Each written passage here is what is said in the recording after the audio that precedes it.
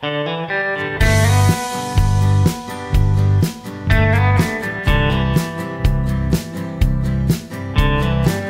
friends, welcome to Madras Samayal.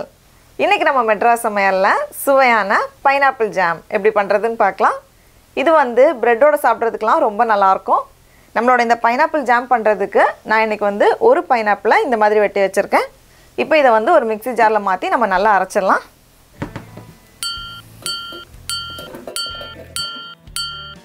மாத்திட்டு இந்த மாதிரி அரைச்சு வச்சுக்கோங்க. அரைச்சாச்சு. இப்போ இத வந்து நம்ம அளந்து பார்க்கணும். இதுல எவ்வளவு இருக்கோ அதே அளவு சர்க்கரை எடுத்துக்கோங்க. உங்களுக்கு வந்து ரொம்ப இனிப்பு வேண்டாம் அப்படினா அதுல வந்து 1/4 அளவு எடுத்துக்கோங்க. இப்போ இத வந்து நம்ம அளந்து பார்த்தறலாம். கரெக்ட்டா 2 கப் இருக்கு.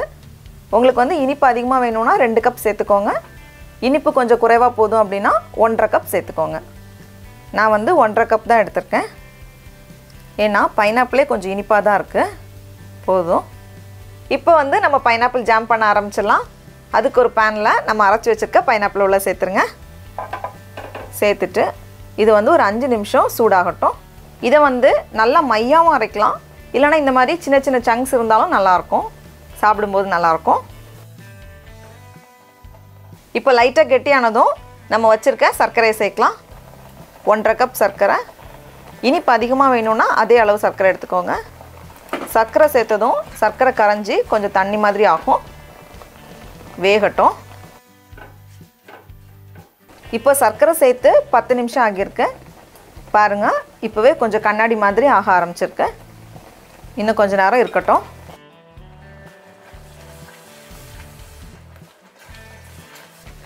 இப்போ சர்க்கரை சேர்த்து 20 நிமிஷம் போல ஆகிருக்கு. ஓரளவுக்கு கெட்டியா இருக்கு. இன்னும் ரெடி ஆகல. இப்போ இதுல வந்து பாதி எலுமிச்சை பழத்தோட சாறு சேர்த்துக்கோங்க. ரொம்ப வேண்டாம், பாதி போல போதும். சேர்த்துட்டு கலந்து விட்டுருங்க.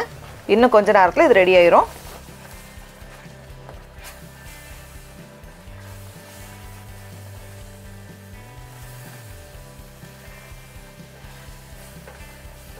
இதே மாதிரி வந்து நம்ம ஸ்ட்ராபெரி ஜாம் பண்ணலாம், ஆப்பிள் ஜாம், மேங்கோ ஜாம் எல்லாத்துக்குமே இதே ப்ரொசீஜர் தான். பாருங்க நல்லா கெட்டியாகியாச்சு. கிட்டத்தட்ட 30 நிமிஷம் போல ஆகியிருக்கு மிதமான சூடுல. இது ரெடி ஆயிடுச்சான்னு பார்க்கிறதுக்கு இந்த மாதிரி விரல் வச்சு பார்த்தீங்கன்னா கரெக்டாக அந்த கோடு வரணும். சைடில் எதுவும் ஓடாம. கை வைக்கும்போது கொஞ்சம் கவனமாக வைங்க, சூடாக இருக்கும். சூப்பராக இருக்கு. இப்போ நம்ம ஸ்டவ்வை ஆஃப் பண்ணிடலாம். அவ்வளோதான், ஜாம் தயாராயாச்சு. இப்போ இதை நம்ம டேஸ்ட் பண்ணி பார்ப்போம். ரொம்ப ரொம்ப நல்லா இருக்கு. இது ஆறட்டும், அதுக்கப்புறமா நம்ம டப்பாவில் வைக்கலாம். இருக்கட்டும். இந்த ஜாரை வந்து நல்ல சுடு தண்ணியில் ஒரு 10 நிமிஷம் ஊற வச்சுட்டு அதுக்கப்புறமா தொடச்சி எடுத்துக்கோங்க, தண்ணி எதுவும் இல்லாத மாதிரி. இது வந்து நல்லா ஆறுனதுக்கப்புறம் தான் நம்ம மூடி போடணும். அது வரைக்கும் இது ஓப்பன்லேயே இருக்கட்டும்.